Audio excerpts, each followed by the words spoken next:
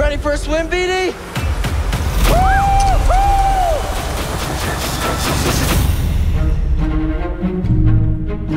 I couldn't see a way that we could do a game about a Padawan without including a buddy droid. BD-1 is a wonderful addition to the droid family. Star Wars droids are more than just machines, they're full-out characters. We wanted to add all the dialogues and the interactions between two characters, and one of the solutions was to have a droid who could emote. What is that? Get off my sofa!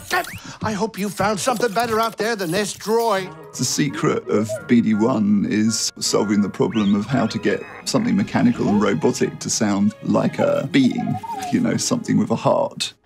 He doesn't have a face where he can express emotions. It's mostly in the head movements and the antenna, a little bit like a dog.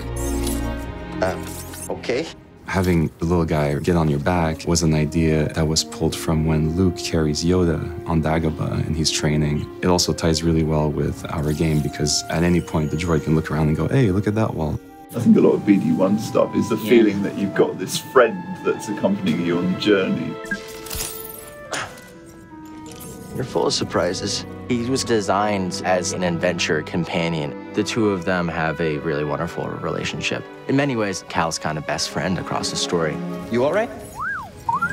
No, we are not doing that again. We saw the opportunity to make a lightsaber game, and you don't pass up that opportunity. Here we are.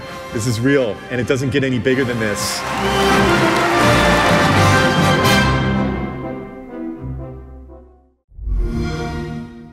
Feel the Force on Xbox One.